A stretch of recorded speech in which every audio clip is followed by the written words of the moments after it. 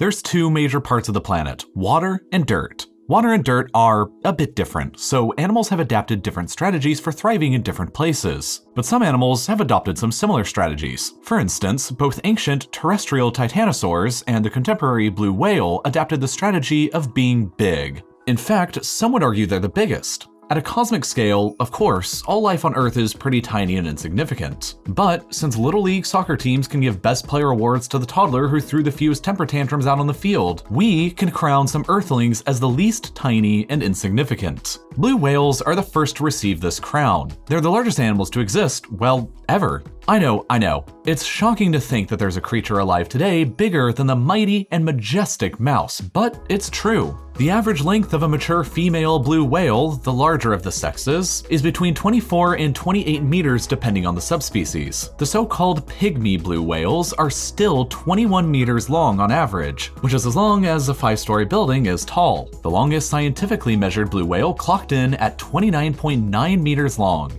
That is longer than 300 mice in a row. But every part of the blue whale is huge. Their tongue is about as long as a grown man is tall. Even the parts of it you think would be small are still huge. A chihuahua could wriggle through their blowhole and even some of their major arteries. A blue whale's aorta is the diameter of a dinner plate. And since a blue whale's heart is the size of a small car, a chihuahua could use it to recreate the infamous convertible scene from Beverly Hills Chihuahua, except with a whole lot more blood. And I mean a lot more blood. An average adult blue whale has about 2,500 gallons of blood. That's enough blood to fill almost 60 barrels. Imagine one of those barrels getting blasted out during a cowboy shootout scene. That would be horrifying. And of course, blue whales are monstrously massive. Their newborns alone weigh around 2,700 kilograms, which is the same as a fully grown adult hippo, and the adults clock in between 150,000 and 190,000 kilograms, which is the same as 6 to 7.5 million adult mice. Although the blue whale reigns as queen when it comes to the largest animal of all time, there are actually some dinosaurs that are believed to have been longer than them.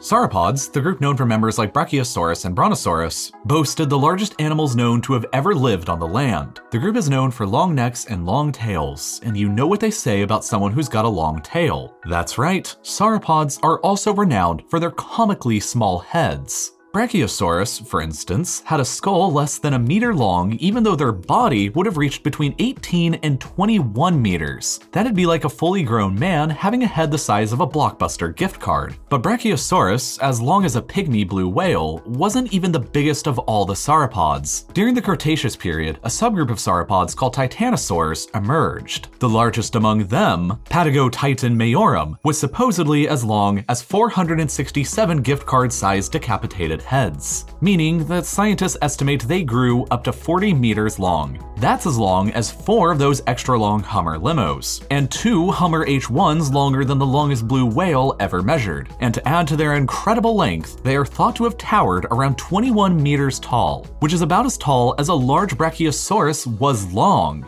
But keep in mind that the exact size of these monsters is really difficult to estimate due to the incompleteness of their remains. That being said, there is still some controversy over whether the previously mentioned Patagotitan majorum is larger than other known titanosaurs, like Argentinosaurus or the delightfully named Dreadnoughtus. But despite the squabbling, we can all accept that those were some pretty big critters. There's also some controversy over just how much exactly some of these giant titanosaurs weighed. However, most estimates have put their mass under half the mass of even a male blue whale, which is why blue whales wear the crown of largest animal period. But how exactly are scientists making these estimates when they only have fragments of the remains? Actually, how do they even estimate the weight of any dinosaur for that matter? Well, it's pretty simple. If you use advanced interrogation techniques on anything for long enough, it'll tell you whatever you want to know. And by advanced interrogation techniques, I mean, of course, math. Not waterboarding. Although I'm not necessarily saying the scientists shouldn't at least try waterboarding fossils.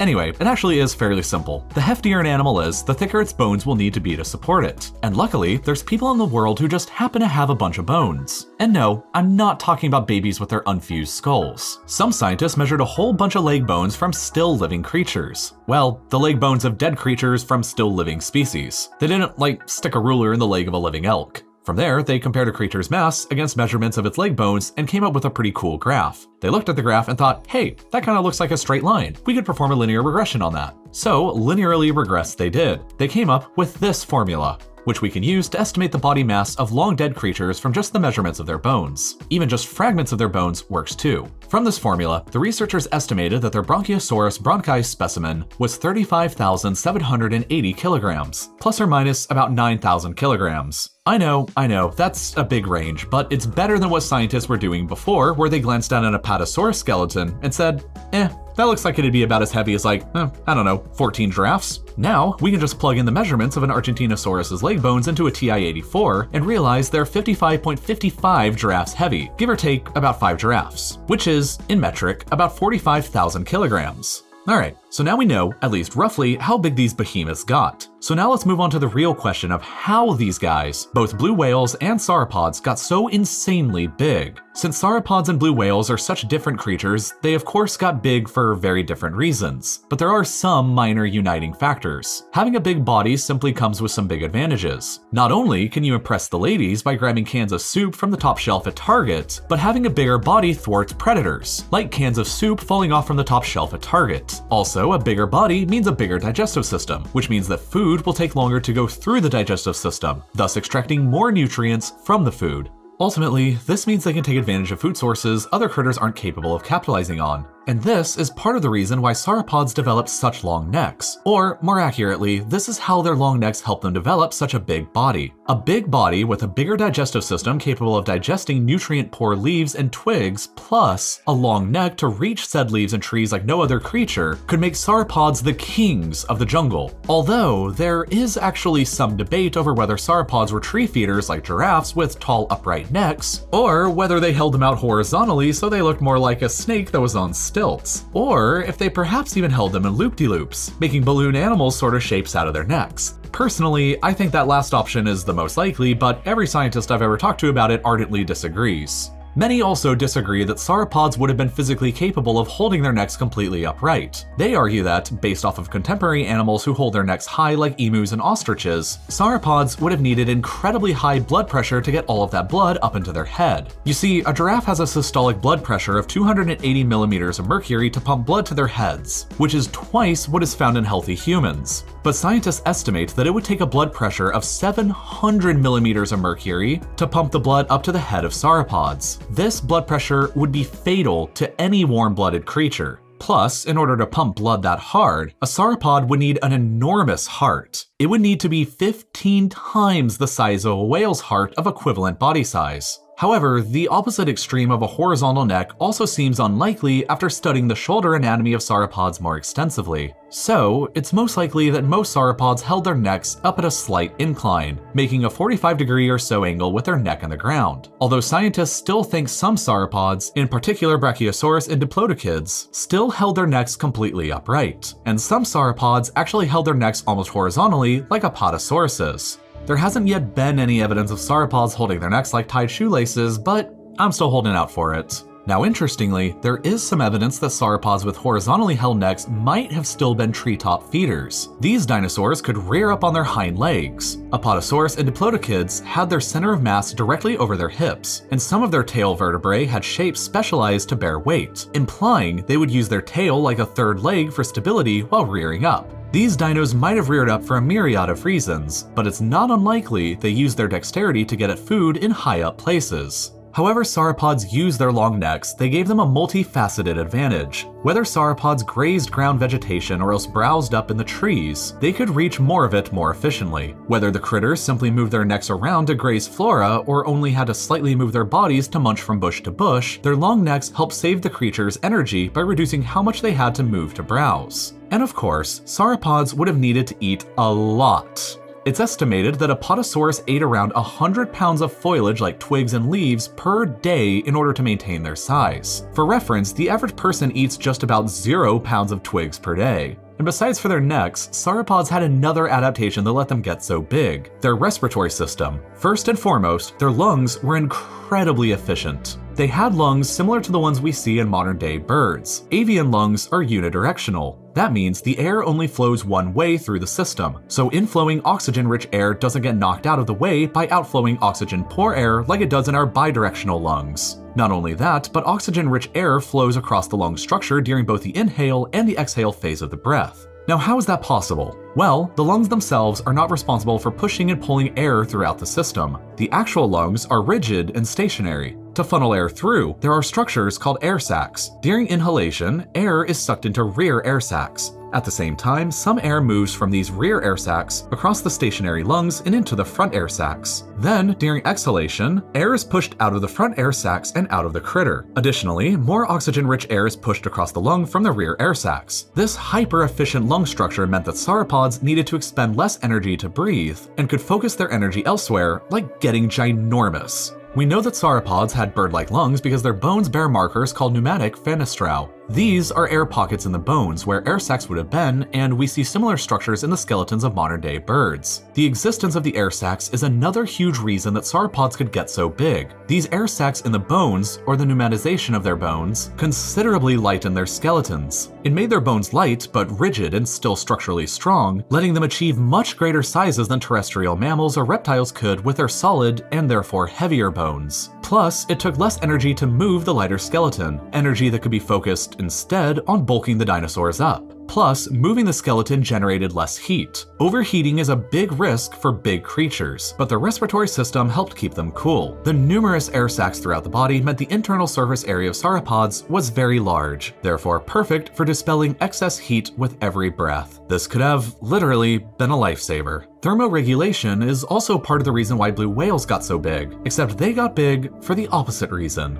Instead of their size helping them cool down, their bulk helped them keep warm. In winter waters, animals must have a bit of bulk on them so they don't bleed their body heat out into the water. Bodily bulk helps to store heat. But that's only a small reason why blue whales got so unfathomably massive. Really, that only explains why blue whales aren't the size of a toy poodle. Indeed, most marine mammals in the Arctic are magnitudes smaller than blue whales, and they bear the bitter cold just fine. So, what really drove blue whales to get so big? Blue whales are part of the group called baleen whales. Baleens are modified teeth that look sort of like combs, and the first baleen whales used them to filter feed, mostly on plankton. But then along came rorquals, a lineage of the baleen whales. They ended up doing something very special. They developed a hunting technique called lunge feeding, which is like inverted suction. A whale takes a big gulp of critter-filled ocean water and then they spit out the water. It's like dumping some bubble tea in your mouth, but spitting out the tea part and only eating the tapioca bubbles. Although ineffective for bubble tea, this technique opened up a lot of options for the rorquals. It allowed them to eat bigger prey like entire schools of fish and, of course, krill.